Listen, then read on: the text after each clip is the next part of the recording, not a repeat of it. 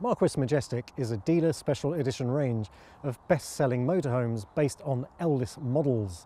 It allows you to trade up to the massed ranks of motor caravan nobility for a small premium over the factory fresh price. Think of it like buying a title with a few extra baubles thrown in. Now, numbering 14 strong, there's no particular danger in this line of succession going awry anytime soon. And one of the two new models added for 2016 is the 254, a 7.4 metre long 4-berth with 4 belted travel seats. But without any further ado, let's get inside and have a quick peerage at what's on offer. So what do we mean by a dealer special edition range? Well, Marquis Leisure takes the factory version and fits a few extra bells and whistles, and it clearly knows what it's doing because this is the best-selling dealer special edition range in the UK. If comparing it to the Elddis Encore version on which this van is based, you'll notice that the soft furnishing scheme is different. This one has more of a pattern and will hide the dirt better. The carpets are different too. You don't get the brown ones, you get graphite instead, which Marquis has specified, and they even have a stitched in logo. How cool is that? And just talking about the layout for a minute, this is a parallel lounge that will be very familiar to anyone who's had a touring caravan. And also there are 2 belted travel seats lurking underneath of the fold-up variety, which means that you have 2 belts in the front, 2 belts in the back, and 4 berths overall. So there's a belt for every berth.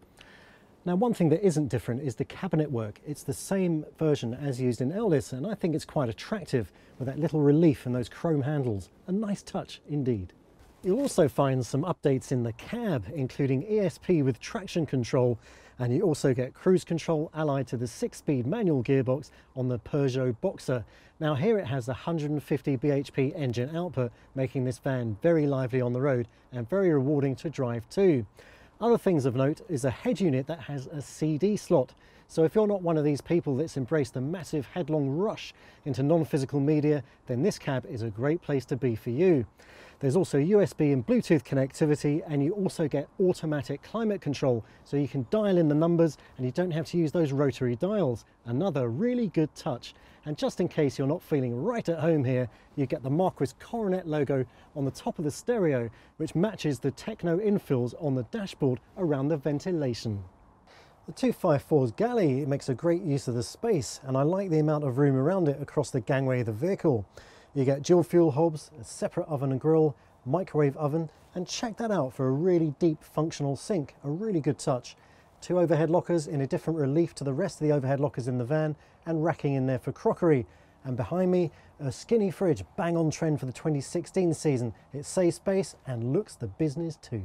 And if for some reason you may find yourself running out of worktop, then a handy extension is available down here. A transverse island bed offers comfort and convenience in equal measure. Comfort because you can get out of the bed in the middle of the night to do your ablutions without disturbing your partner, and you have to say that's also very convenient. Now there's a couple of other really interesting things about this particular bed. If you pull it out at the bottom here, then it will come towards you. What you can then do is tip this cushion up here and you've extended the bed. How's that? You can leave it in this position for night times, and during the day when you want to get round the end of the vehicle to check the ermine surrounds on your windows, then what better way of doing it than that? And if you're wondering where the other 2 beds are, because I mentioned this is a 4-berth, there's another 2 available in the lounge, brought out by putting the slats into the middle of the gangway and rearranging the cushions in time-honoured fashion. And if you're concerned about privacy, then don't worry, Elddis has thought of that. There's a folding concertina blind that pulls all the way across and partitions the front of the van from the back. The 254's offside washroom is of the space-saving variety. It's actually split into 2 zones. The loo floor actually forms the shower tray. Aside from that, you get a half-length mirror wrapped around the vanity unit, a separate shower attachment, and also a curtain to keep spray at bay. At £53,758 on the road, the Marquis Majestic 254 will be a very noble choice of vehicle in my view. We've looked at all the spec bumps and upgrades that Marquis has put on this vehicle, and there are 2 that we haven't even mentioned yet. The wind-out canopy awning and the reversing camera fitted to the back of the vehicle that replays from a screen overlaid on the rear view mirror. All very good stuff.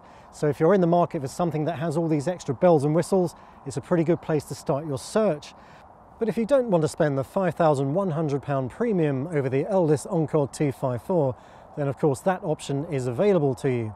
But I would have thought that the engine upgrade plus the other bells and whistles make a fairly compelling case for going the Majestic route. Let's look at some other numbers we haven't mentioned yet. The MTPLM is 3,500 kilograms, so anyone in the family can drive this van on a standard car licence, and the payload is north of 400 kilograms, so plenty of room for your touring kit and caboodle. So all in all, I'd say this is a fairly noble choice of van for the royal family member who wants to go out and see their subjects and who's upwardly mobile and expects a certain amount of comfort and convenience on the road. So why settle for anything else when you can have one of these, your very own stately home on wheels?